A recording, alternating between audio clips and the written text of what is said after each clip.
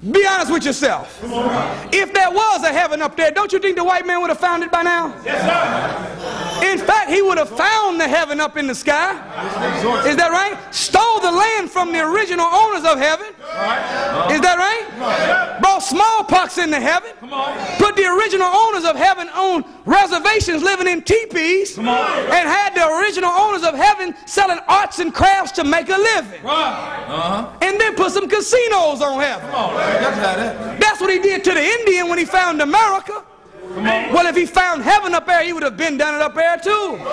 We got to stop lying to our children, brothers and sisters. This is the reason why our babies don't listen to us when they grow up no more. We've been lying to them too long.